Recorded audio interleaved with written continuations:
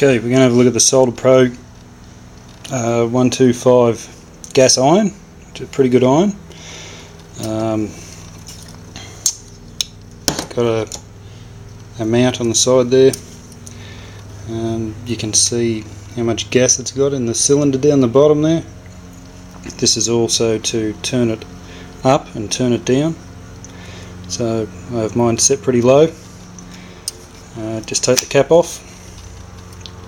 Pretty good tip. It's a 120 watt iron, which is pretty strong. So this is the on-off switch. So we'll just switch it on and ignite.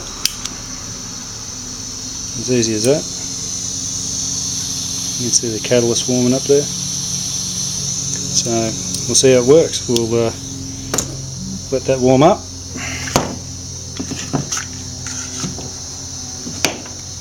First we'll solder some 6mm automotive wire. So this stuff's relatively heavy cable for automotive stuff. It's the sort of cable that would run to an alternator. So we'll just twitch that together. And we're also going to solder some 2.5 TPS for any electricians out there.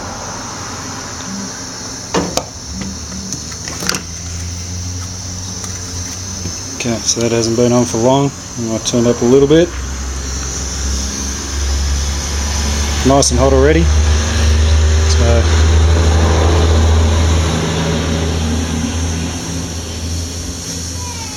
as you can see, we can get plenty of heat into that straight away.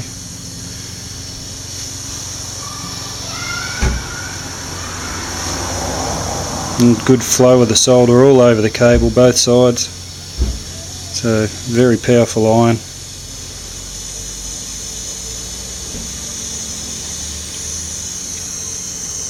So yeah, you can see from that, that's put a lot of heat into that straight away.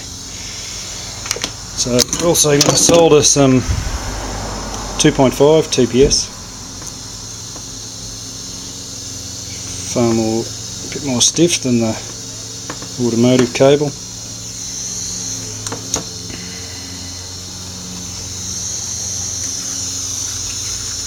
So once again, we'll just put a bit of solder on there. And you can see the flow straight through both cables.